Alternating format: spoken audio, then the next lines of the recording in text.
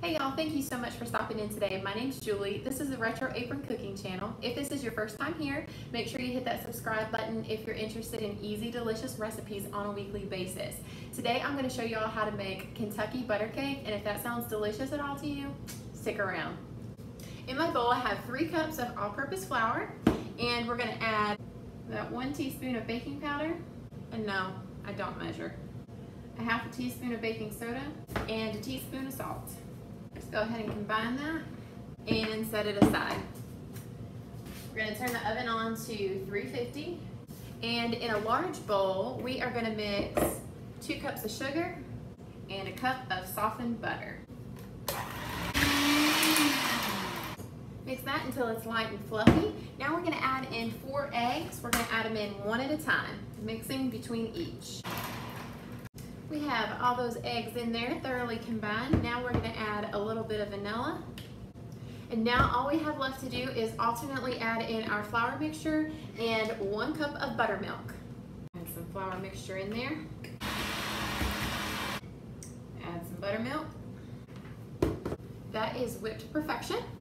We're going to spray our bundt pan and pour it in. Now we're going to put this in the oven for 50 to 60 minutes, and then when it's almost finished is when we're going to fix our butter glaze that we're going to pour over it as soon as we take it out of the oven. Our cake is almost finished baking, so we're going to go ahead and fix that butter glaze that we're going to pour over it once it comes out of the oven. In my saucepan, I'm going to cut this on between medium and high. I'm going to add 1 cup of sugar, a 1/4 cup of water, and a half a cup of butter. We're going to stir this constantly until the sugar dissolves completely. All right, that sugar has dissolved. We're going to take it off the heat and add in our vanilla. All right, y'all, our cake is ready to come out of the oven.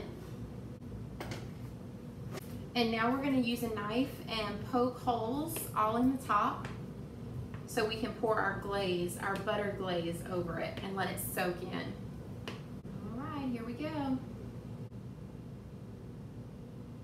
Now we're going to let this soak in for 10 minutes and then we'll remove it from the pan. All right, folks, time to take this little fella out of the pan. Here is our perfect Kentucky butter cake. I'm really excited to try this. As you can see, I already took a really big piece out. That's what I'm going to try. What I'm going to do, I'm going to try it just plain first, but then I had some peaches and I sliced them up. And after I try my first bite, I'm going to go ahead and put the peaches on top because I think it would be delicious.